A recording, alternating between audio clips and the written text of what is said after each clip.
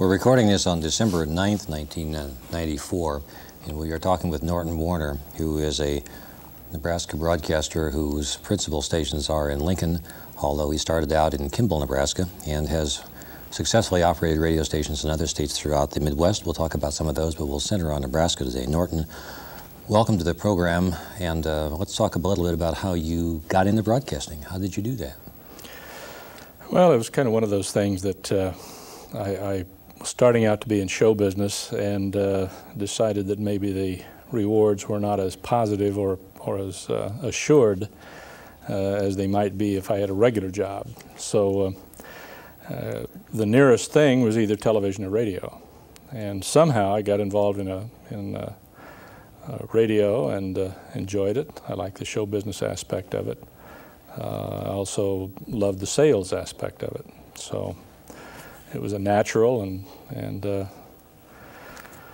took $3,000 and went to Kimball and put the money down on a little tiny radio station, and that's how it all got started. How'd you hear about that station in Kimball?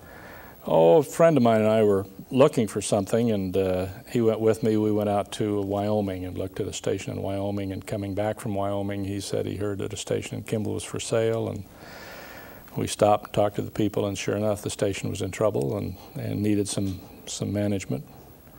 So we stopped and talked to the board of directors, and they were willing to take paper and not much down, and that's how it all happened.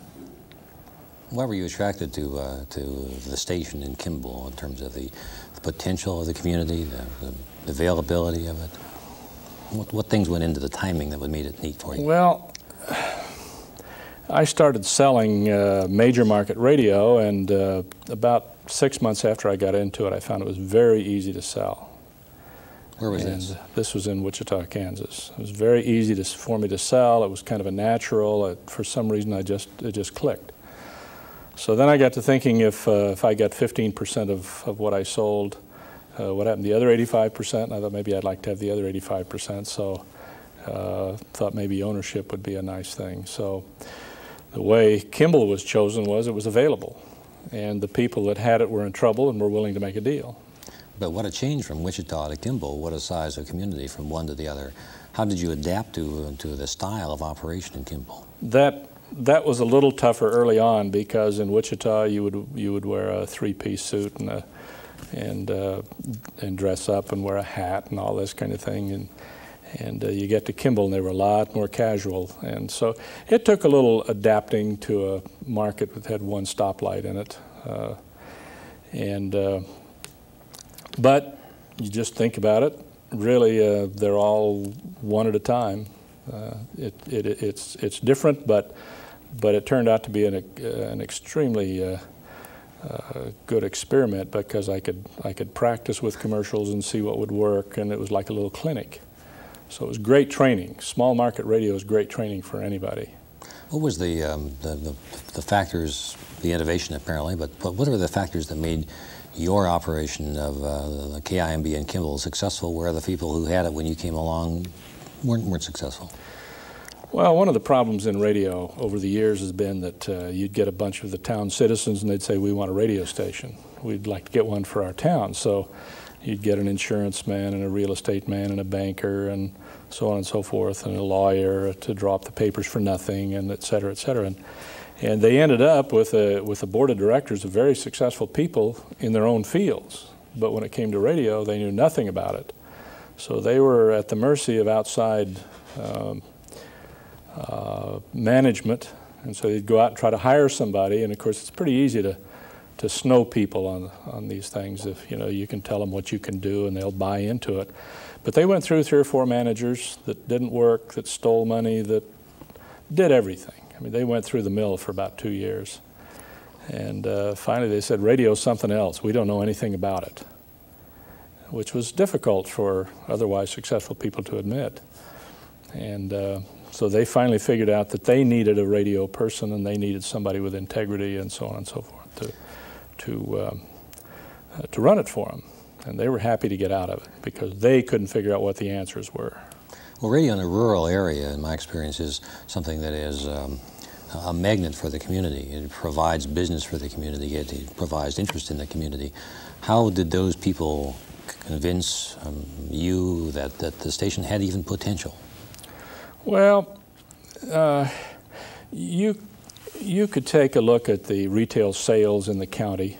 Those figures were available.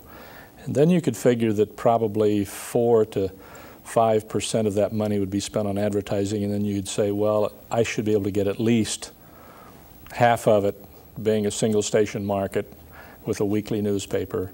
And so then you take those figures, and those are your goals, and go from there. It was more or less what was done, what kind of retail sales were done in the county. Your businesses from that station in Kimball moved dramatically. You purchased numbers of stations. Take us through the stations that your company has owned over the years. Well, we got Kimball up and running, and in about 3 years, and then we bought Phillipsburg, Kansas, and then we bought Canyon City, Colorado, and then we bought Abilene, Kansas. So we had a number of small markets. And what basically we do, we would pay for one, and then we'd buy another one and have 2 pay for one, and then we'd have 3 pay for one. And so the figures worked out pretty well. Then in about 1970, I got a call from some people in Lincoln who had KLIN and AM and FM.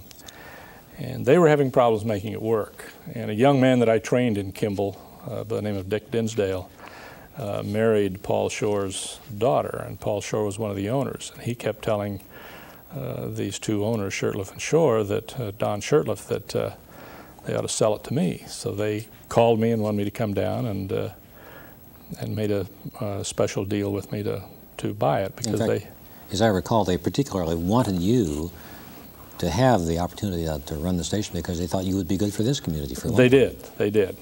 And Paul Shore was really one of my true benefactors in my life.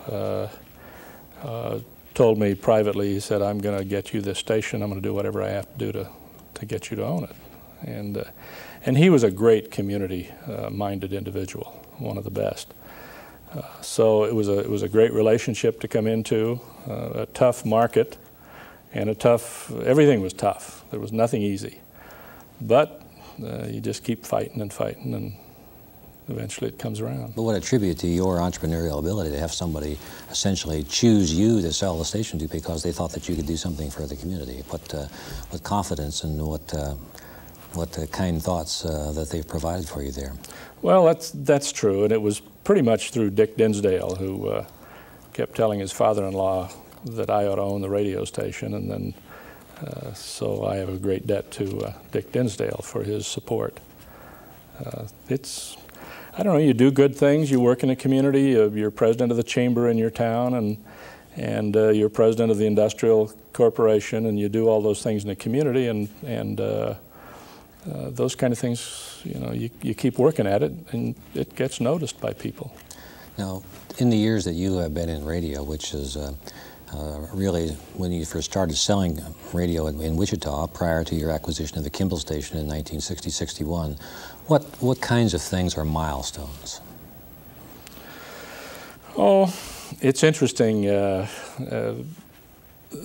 One of the greatest milestones that I can remember, and this was in sales, was the invention of cartridges and the endless loop cartridge playback where you could do commercials on a tape. Sounds funny, but when I first got into radio in about 1957, I think it was, we had commercials had to be put on a vinyl platter with a diamond needle. And I was the only one in the whole station who would take the time to produce and put commercials together and then put them on platters. But those platters were so soft that they wouldn't last very long. So it was a mess trying to be creative in commercials. And along came this the cartridge, and to me that was one of the big milestones. Just prior to that, obviously, starting out in the 50s when I was in high school, I graduated in 50 in high school, went through college, and I got to watch television growing up. And then I got to listen to radio and it floundering around trying to find its niche and what it should be doing now that they didn't, they had Amos and Andy on television and not on radio anymore, and the Lone Ranger is on television, not on radio. So radio had to survive, and to do it, they had to be very flexible and find another way to serve people, which they did. And it's been a marvelous medium for being able to change to fit. Probably the second most important thing that's come along in the area of milestones has been the fact that radio has had to find a niche. Each radio station had to find a niche in a market, and it had to be different because there got to be so many radio stations. So if you have 20 radio stations, you've got to find some kind of niche, some kind of lifestyle, or define your audience, and then go after that. Well, it meant you no longer had mammoth audiences like 40 or 50% of the audience in a market. You may only have 10% of the audience in a market, but that 10% might be exactly what some advertiser is looking for. And this effort to survive and find niches has brought radio to the foreground today, because the only media that is surviving today is niche media. Media that really picks a definite niche, like a ski magazine, for instance, is a niche. And so if you want to advertise to skiers, you put it in a ski magazine. Well, the same thing applies to the niches that radio comes up with. So the necessity for niche programming has brought about some tremendous advantages in radio, and it's just blossoming today. When did you perceive that the proliferation of the idea that there ought to be niche programming in terms of when you were operating stations? When did you first start pegging your stations specifically to those very dramatic or very specific niches, I should say? In Lincoln, I would say it probably, well, since 1971 when we first came to Lincoln, because we at that time had a beautiful music FM, and of course that seemed to be what everybody thought of when they thought of FM, and so we had a beautiful music station, and it fit a definite niche, and it just skyrocketed. At that time, AM radios were still playing music, but a different kind of music, and then you also had country stations and so on. So there was a certain niche bit of programming then. Sometimes there was a niche done by better personalities on one station than on another one. It might have been done by better news on one than on another one. But they had rock radio at that time. So everybody tried to find something where they were just a little bit different and definable to the public. And it's probably been going on in all markets that had 3 or more radio stations for a long time. Each station had to find something different to hang their hat on. So in Kimball, we didn't have that problem because we were a single station market. We could do just about anything you wanted to do, and did. But even in that market, we had competition, and we acted like we had competition on every corner. So we tried to be as sharp as if we indeed were competing with a KOA out of Denver, which in effect we were. So we had to be sharp on news and sharp on things that we did. You couldn't just slop around in it and make money, because people knew better for a long time. What other milestones come to mind? Well, I think probably outside of the technical things like solid state and those kind of things that did away with tubes, that really didn't, it was important, but it really didn't affect radio as far as the public was concerned. What's happening today is probably the greatest niche, or the greatest change or milestone that I've ever seen in the broadcast industry, and that is that the advent of digital recording and computer operations, where you can now put 3 hours of music and voice on an FM radio station and have it play, and you do that as an air personality. You can do that in 20 minutes, walk away and it plays, and you can't tell the difference. It is just unbelievable what's happening with digital sound and computers. And I've asked many people, because as in all industries, it's getting more and more difficult to make it with high-priced people, the costs of people, finding the right people, and so on. So I've asked people how they're going to keep their profits up and keep things rolling, and they say the little black box, which means computers and digital sound.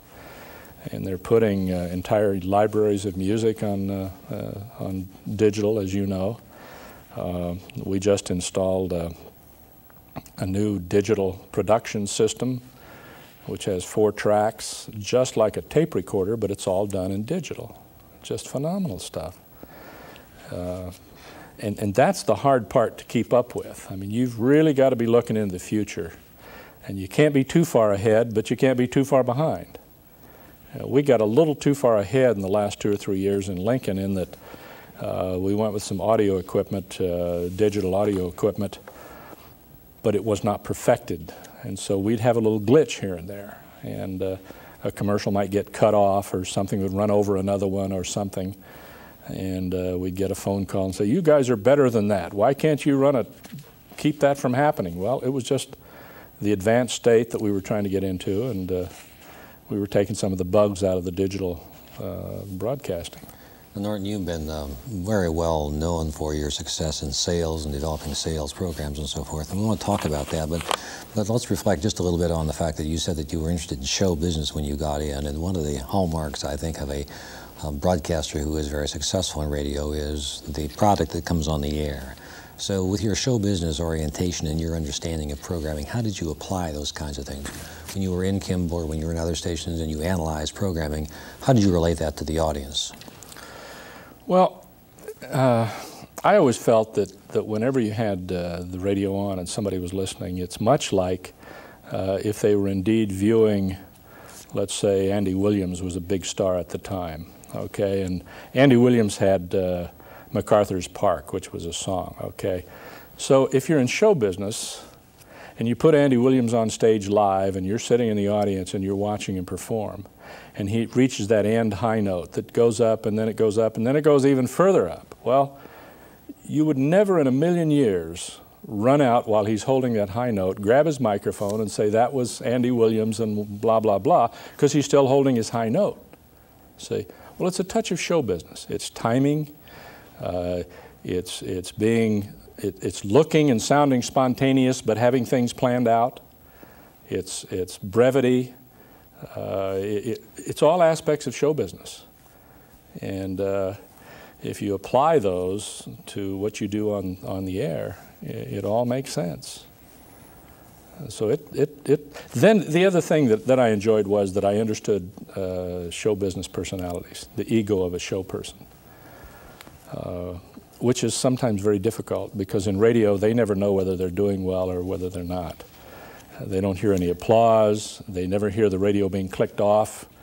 So they become very, they're always looking around saying, wow, I wonder if that one went over. I don't know, maybe I shouldn't have said that.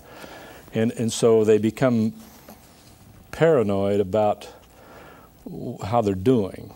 And so it takes a certain ability and talent to recognize this and to keep them up. So that's all a part of showbiz. And having been in show business for a while, I know the feeling. If you're out on stage with a microphone, however, you can tell whether you go over fair or not so good. But you still always have that thing that you want somebody afterward to come up and say, great job, nice job, pat you on the back. You need that encouragement. And so working with air people is a lot easier if you've been through it yourself. Well, let's talk a little bit about the sales component of the way that all of this works. Sometimes people venture the thoughts that a particular station is very successful on the air, but is not very successful financially, and that's because, of course, that they are not able to get the support that they need. Talk about how those kinds of things fit together, please. Well, all stations can't be number one in the market, and all stations can't be in a position where they have a great audience and can just sit back and take phone calls and clip coupons and so on and so forth. So to me, what you have to do in any market is to act as if you're last in the market, even though you may be first.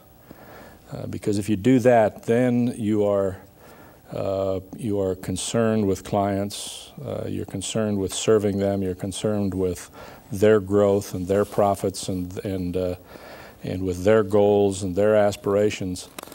And that ought to be the way sales works. There's no question about it. The problem with becoming, quote, number one, which some stations get to an enviable position in that way. The problem with it is that all of a sudden they come in, they're no longer concerned about the client, they're concerned with whether I have this avail for you or that avail for you, or how many would you like to buy, and they don't care about the client. See? And so it's a lot easier to sell and to work with clients if you have a good audience. That is a large audience, one that will respond to their advertising. But over the years, I have been able to take an audience that is 1/10 the size of another station's audience and get more results from that audience than the other one because of all the factors that go into successful advertising. The two are connected. If I had to have a number one station and sell the way we sell, or a number 8 station and sell the way we sell, I would obviously take a number one. But having said that, one has to understand that being number one doesn't necessarily mean that you're the best buy for a given type of business. The number 4 station may be a 10 times better buy, or the number 7 station might be a 10 times better buy than the number 1 station for a given audience, or the customer of that client. You bring up the fact that there needs to be this relationship between the people who operate the station and their clients, the business people in the area that they serve, and that leads us to the discussion of the role of the radio station in the community. You have experience operating radio stations in a variety of different cities and towns throughout the Midwest, and including the ones that we've discussed in Kimball and Lincoln. But the radio station, you've alluded to the fact that there's participation in the Chamber of Commerce and other kinds of issues. Talk about how the manager of the radio station, the owner of the radio station, has to play a role in terms of the way that this works as far as the fabric of society fits together. Well, I think it has to be so intertwined and so thorough in community involvement, so thoroughly ingrained in community involvement that anyone who has a worthwhile project would like to get that radio station or group of stations to support their project. I think, when I first came to Lincoln, one thing that I wanted to do was eventually become the president of the Chamber of Commerce, because I've always loved chamber work. I think it's most rewarding for the community and all business involved. And so when you do that and you work and work and work and work for the city, for the community, you get paid for that. One way or another, there is compensation for all the effort that you put forth in working for a community, and the more you put forth, the more you get in return. And it's just absolutely a must for people to get involved in their communities, because you really become one of the voices of the community, whether it's television or newspaper or radio. All those voices working together can help build a pretty good community. You have wide contacts with people around the country. You're known to broadcasters throughout the United States. You've chosen to operate your stations in Nebraska, Kansas, and Colorado. Why did you choose those states? Well,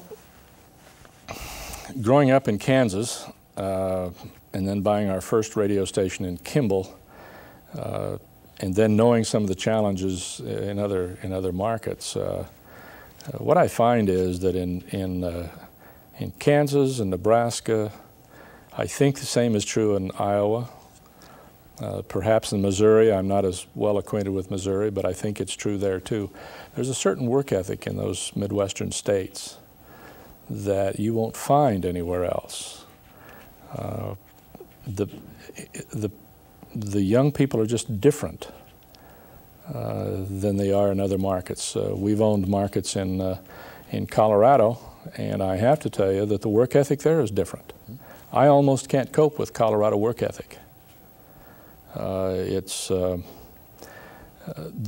people spend more time thinking about where they're going to go river rafting or skiing or fishing or whatever on the weekends than they do about the job when they're doing their job.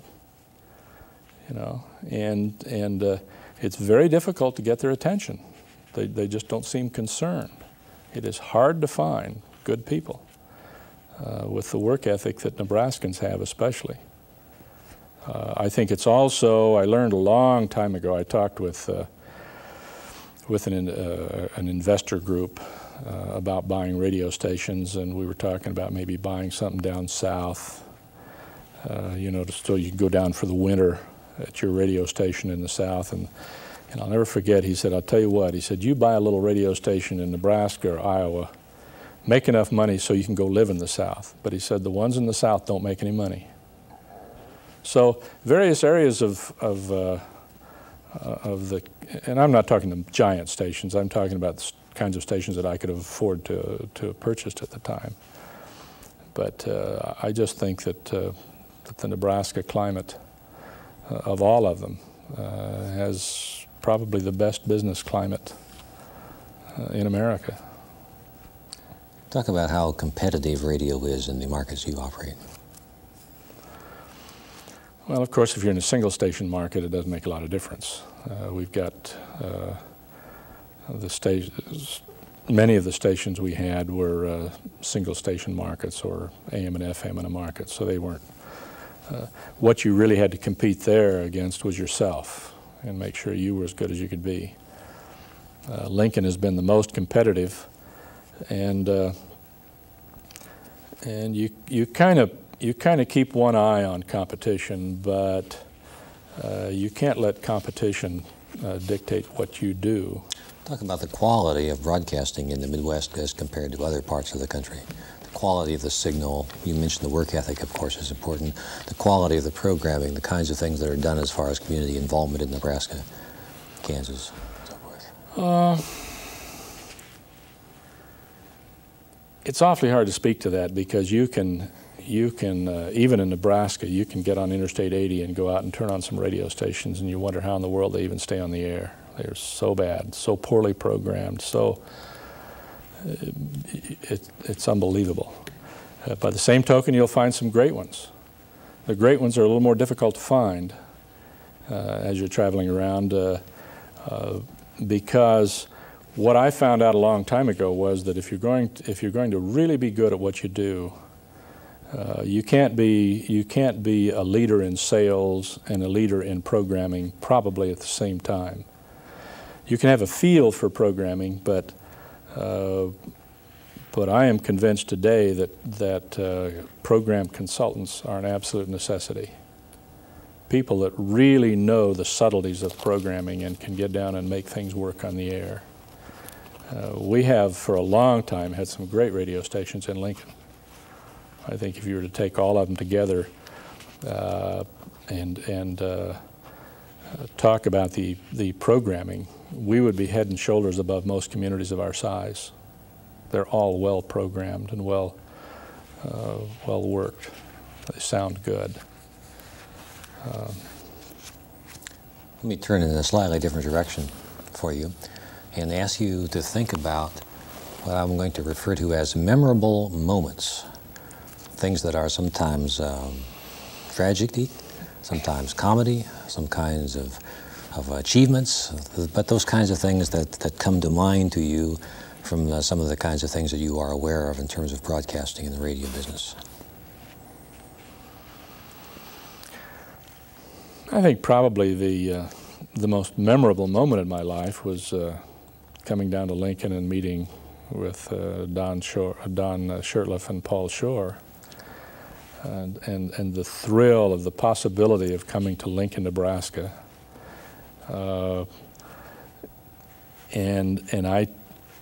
whole negotiation program that went on with Shore and Shurtleff about this thing was just a thrill from beginning to end.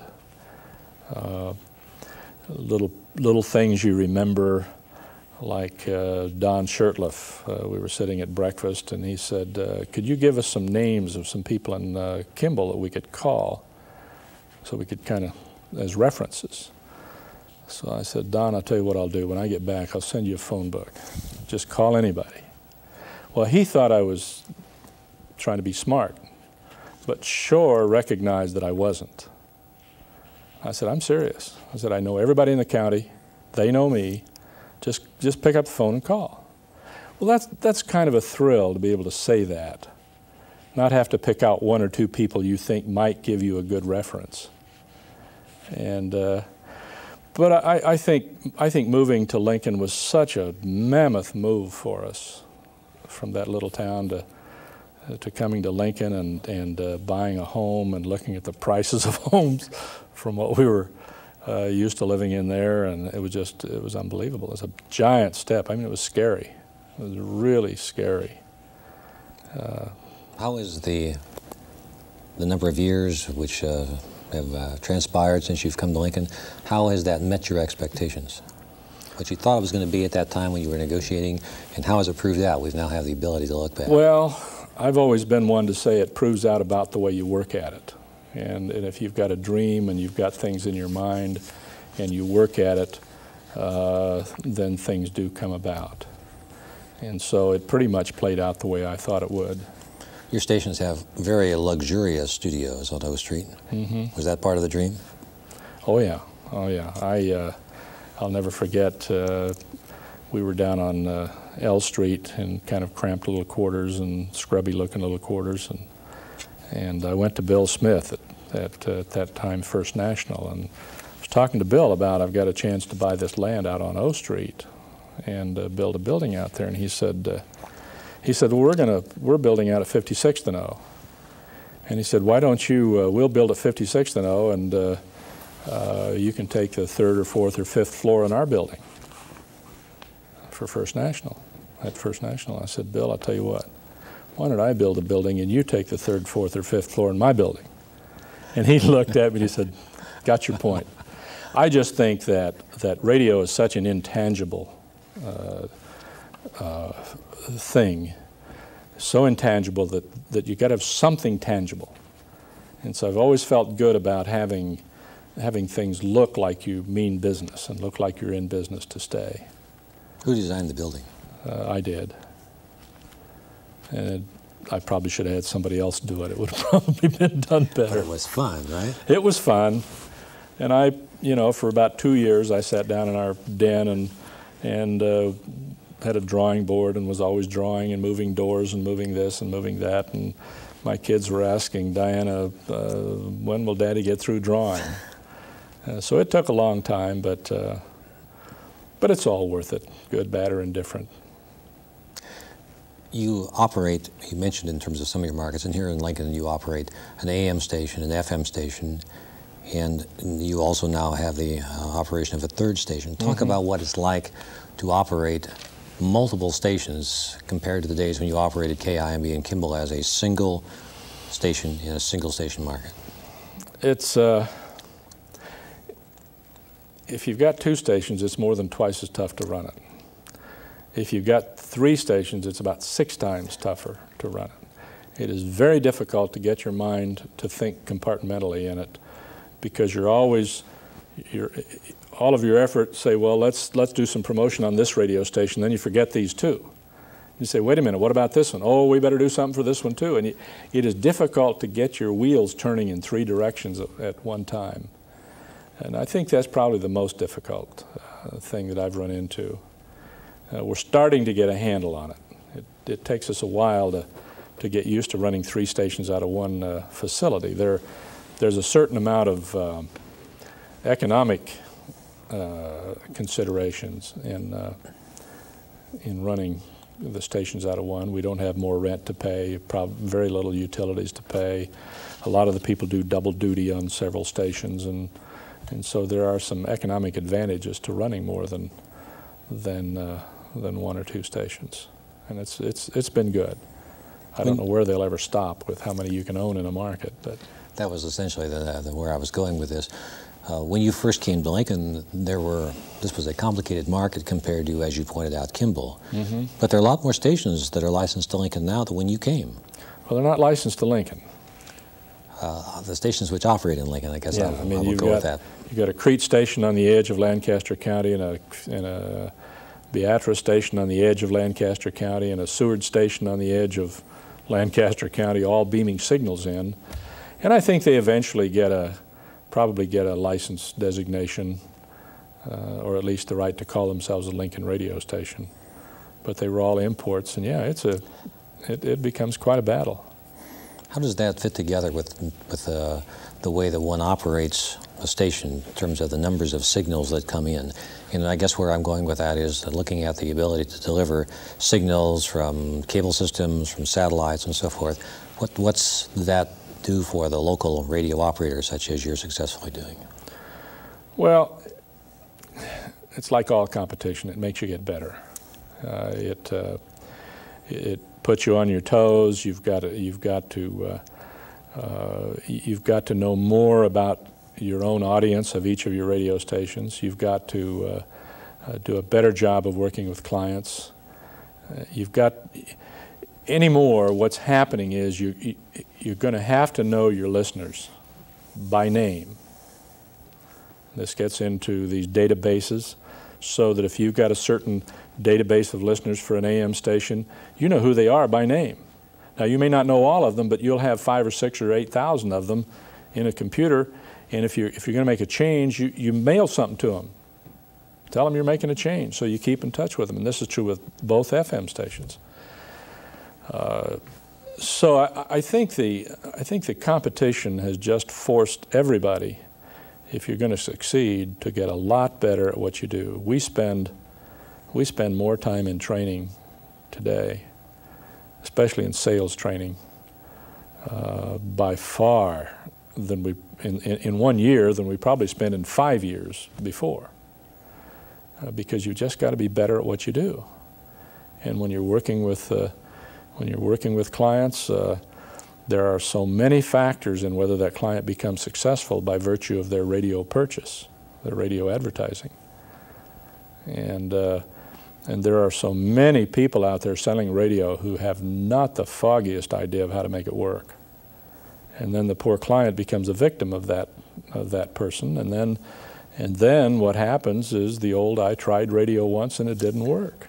I mean, that's a result of people who don't know what they're doing. They set false expectations, and they really don't know what they're doing with advertising and what the client needs to be doing with it. You've, when you purchased some stations, you sold some stations in your group. Tell us what is the current status of the stations that are under your license. Right now we own an AM and FM in Canyon City, Colorado, and AM in Beatrice, and then the 3 stations here in Lincoln. And that's it. We've sold all the other markets. What do you see as the future for the stations in those small towns that you are no longer operating in? It depends on the town. There is a point where you probably ought to be out of the market. Kimball has probably reached that point. Kimball right now is probably 3,500, and it's probably not going to grow very much. And it's very difficult for individual businesses to make money in Kimball. There's so much competition. I mean, the Walmart's 60 miles away, and the Targets and everybody else that are just right up the highway. And it's very difficult for those small towns. A community like Beatrice, I think, will make it well. It's big enough, it's over the hump. They've got some great leadership in Beatrice for economic development. It's going to be connected with a 4-lane highway with the interstate. That town's going to make it. It's going to do okay. On the other side, Fairbury is going to have a little tougher time of it. They may make it, but they're going to have a tougher time at it. Canyon City, Colorado is going to blossom. They've just got a major penitentiary, federal penitentiary, put in about 6 or 8 miles from there, and it's going to be about 1,000 people hired. So that market's going to continue, and it's going to be okay. But there are a lot of markets that you need to look at. It's not a shoe-in anymore. Talk about the features of AM versus FM radio in terms of the audience response to it. Are you talking the technical features or programming features? I guess all of the above, but I'm really interested in how they will or will not blossom. Well, AM is finding a niche in the talk format. The other niche that AM seems to be working at is the oldies, the 1940s music, where if you put that 40s music on an FM station, you'd say, wait a minute. Do you like some of that music yourself? No, I really don't. As a matter of fact, I bought one of those things they put on TV where you get 5 CDs, and I thought, boy, I just love that. So I bought that doggone thing, and I put it in, and I have to tell you, I cannot live in the past. It makes me feel bad. It depresses me. There are a lot of people that love it. But AM will handle that kind of music because the fidelity is not a factor. And yet AM side by side, except for stereo, and if you've got AM stereo, you can't tell the difference between that and FM. Most people don't go at it that strongly, but AM will handle news talk. A lot of stations you'll see are sports, all sports. So they're going more into talk or older music. At one time, AM could handle country. Anymore, there are enough country FMs to where AM is losing out on country. So AM formats will be limited. FM, there are some markets where they're even putting talk on FM. But FM, you can take a niche of music and do pretty well with it. But in about 5 to 10 years, we're going to have digital in here. And that's going to change the whole concept of everything. And I'm still not sure how that's going to work. But it indeed will be interesting. Sometimes people talk about the changing world, and they talk about the delivery of audio by means of computer technology, and they talk about delivery of audio by means of satellite. And it always then comes back to the discussion as to how does the audio medium serve the local needs. And we talked about that a little bit. I wonder if you can now take the information that you used before and project into the future and see how you would suppose that the local audience is going to be survived, or going to help the local radio station survive. That's the question that when we get together as a group of owners, we all sit around and talk about that question by the hour. We've had some scary things on the horizon that there's a service out now that cable puts out called DMX, I think it is. 30 or 35 different niches of music. Digital Music Express. Digital Music Express, is that what it is? Okay. And so here we are sitting here with a niche of music on an FM radio station, and they come in and put one on, but it's narrower than ours. So you talk about niche. So we sit around and we just get white thinking about it. But so far, and it's been in a couple of smaller markets of people that I know who own radio stations. So far, it has made no difference whatsoever.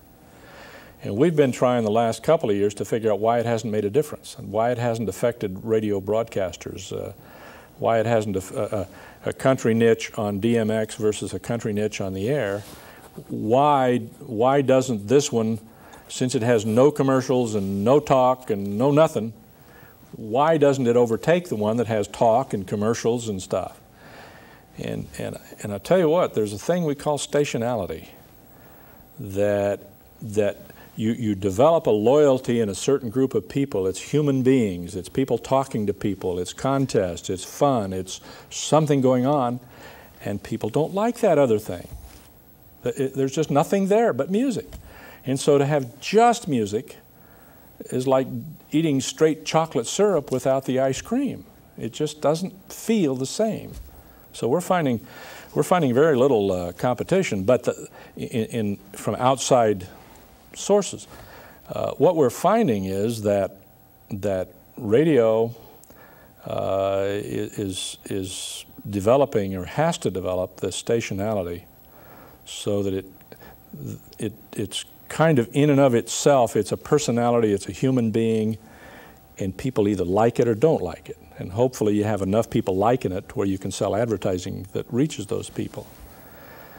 We found, for instance, that the stationality almost has to be consistent throughout the given station. For instance, we have Rush Limbaugh on when he comes on live. Well, he's a conservative and he's a hard hitter and he makes a lot of people mad.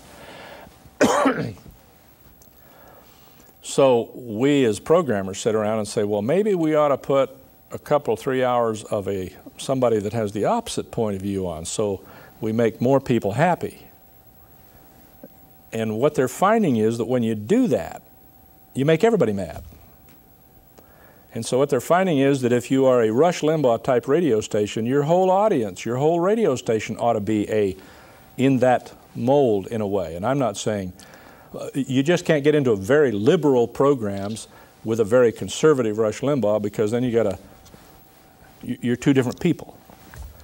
And so it's interesting what's evolving out of this talk medium.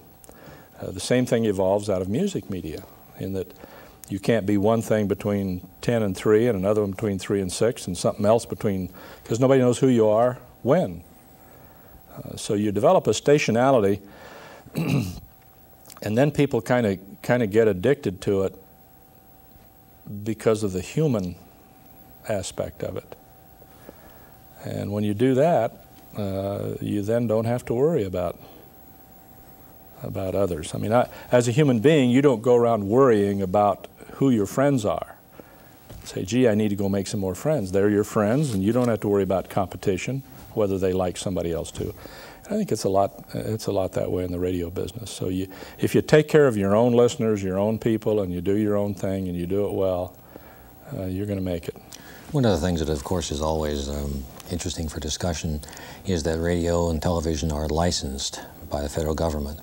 In your years in the business, what kind of adjustments or changes in the FCC policies have you found that impacted the way that the business operates and, in fact, the decisions that you have to make as an owner? If anything, it's there is less regulation today, less problems today, less concern about whether you have offsetting programming to Rush Limbaugh. We don't think about that as much. And of course, a lot of that came around when they started deregulating various industries. And they deregulated us to where we don't even have to have a program log anymore, where it tells what's on and what commercials are on. But did we get rid of them? You can't do it. You've got to have that program log. And it's the same program log we had when we were regulated. But the thing that is fascinating about it is, whatever the laws were or are today, if you're doing it right, you're following all the laws. I mean, if the laws weren't there, you'd be doing it the same way today. The only thing I think that we get into a hang-up on is when they start thinking that the airwaves belong to the public and therefore they can tax us out of existence. And I think there are a lot of people out there who have developed this thing like, well, you're using my airwaves. I mean, you should pay taxes and you can't have on Rush Limbaugh because I don't agree with him, and on and on and on. But it isn't theirs any more than an attorney talks to a client and gets paid $500 an hour for it, and we're going to tax him because he uses the airwaves for that voice to go from him to the client or to the judge or whatever. It's the same principle. But they think we need to pay for that, see. And so, but we do. We pay taxes and so on. But recently, there was in watching some of the things happen, the president wanted to have all broadcasters pay for the GATT program, which in a few years we would have paid somewhere between 5 and 10% of our gross revenue to Uncle Sam to support GATT. No relationship, no benefit, No nothing. It's just that you broadcasters have got a lot of money. And probably 30 to 40 to 50% of the broadcasters out there are losing money today. And it's just unreal how that kind of thinking can get involved in our industry, because everybody thinks that broadcasters are rich cats. And sure, they make good money, but so do doctors, so do attorneys, so do accountants, so do people in your profession, Larry. They're making good money. And but I think that in spite of all of that, the people like our National Association of Broadcasters and their performance has just been super in stopping that. I mean, they bring it to our attention, and then we get a hold of our people, and so democracy works, and our voice is heard. But those kind of things scare me a little bit about people thinking that the airways are theirs and broadcasters should not have a free rein. What's your thought towards let's put it this way, what's your favorite type of radio programming? You as a viewer, you as a listener. Oh, that's a good question. My type of music probably isn't being played on any Lincoln radio station today, nor is my wife's. And I've often told her that, you know, if you or I were to program our radio stations, we'd have very few listeners. And of course, the reason that I asked that is the follow-up question is, how does one make the decision what kind of music you put on a station? Well, you take a look at the market, and you find out what niche seems to be available. And sometimes there's an obvious niche, sometimes it isn't so obvious. Sometimes there's a niche that's being filled, but being filled poorly. And so then you've got to decide, well, gee, I'm going to take that niche and I'm going to do it better than that person. So it depends on the market itself. And each market, you know, to take what we're doing in Lincoln on our radio stations and move it to another market and do it automatically might be disaster. When you purchase the radio station in Beatrice, it's an AM-only radio station, standalone AM as it's sometimes called. And there are people who, in current times, say it's desirable to have an AM-FM combination or multiple stations as you operate in Lincoln. How did you decide to go for an AM-only station? Well, Beatrice is a great town. Quebe is a well-known radio station. And the person that is the general manager right now and who will eventually own the radio station is an AM person. They understand AM. There is an AM station mentality that is different from an FM station mentality. Expand on that a little bit. Well, I don't know whether I can or not, except that the AM person has more of a leaning toward events, certain promotions, and community involvements. They will talk longer. They don't mind if they have an interview on the air that goes for a half hour. They do play-by-play sports, and there's a certain group of events and things that go with AM radio. And if you take those over and put them on an FM radio, they would still go. But the FM mentality is more of let's play music and commercials, and we'll find it with our music niche. The music defines the niche. Whereas over here, everything defines the niche. We're everything to the community. And in many cases, somebody who is, say, over 50, chances are will be more of an AM operator than they will an FM operator, because that's probably what they grew up with. And AM is fun. It can be a lot of fun.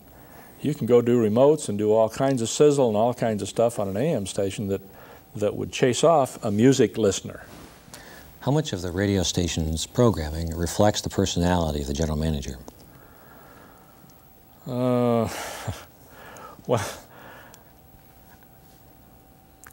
I think a lot of it should. But there are people who do not let their personalities get involved with what's going on because it's good programming. And you'll have some air personalities in talk radio that'll say some things, and boy, you'll just cringe and say, boy, don't say that.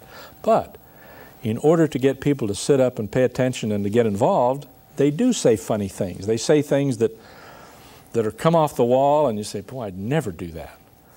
But for that personality, it'll work.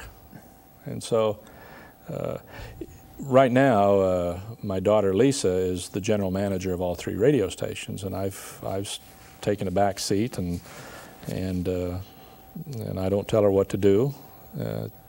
You know, she'll listen to a suggestion, but I can't tell her what to do. And right now, for instance, she works with all 3 radio stations, but she understands the AM and FM better than she understands the country station. She has not yet gotten into that as much as she is into Star 107 and the talk radio. But she understands, you know, I say, Lisa, how's FM sounding? Star 107, how's that sound? In fact, it was her idea to change it to Star, because Easy 107 had a connotation that didn't fit the music. I said, okay, you know, do whatever you want to do. And I have to ask her how it sounds. How does it sound? I can listen to it, but I don't know. Are you an AM guy? I'm an AM guy, yeah. And she'll tell me, it is dynamite. Sounds super. I'll take your word for it. So, does my personality get involved with that? No, I don't know what she's doing. But over the years, when you were in Kimball, when you were operating the stations in Kansas and Colorado, how much of what you saw as priorities there were ones that you said to yourself, as an entrepreneur, as an operator, as somebody who was involved in the community, I want this to happen? Oh, I think a lot. I think a lot. As a matter of fact, and this may be true in, say, a weekly newspaper or a small-town daily or something, but I know it's true in radio. That radio station is so sensitive to the leadership of the management. It's just totally sensitive. And if you're not watching it, and you're not taking care of it, and you're not nurturing it and working with it, and watching every little detail, it can get away from you, and it can become a bad radio station in a quick hurry. So yeah, it depends a lot on the management. And the work ethic in Nebraska? And the work ethic in Nebraska. The work ethic of the manager as well as the people who are the individuals who operate the station. Norton, we've come to the end of the time that we've asked you to participate with us. We thank you very much for your discussion. It's fun to talk with you about many things, and you've made a nice contribution to the Nebraska Broadcasting History Project. Thank you. Hope it helps, Larry. It's nice to be asked. Thank you.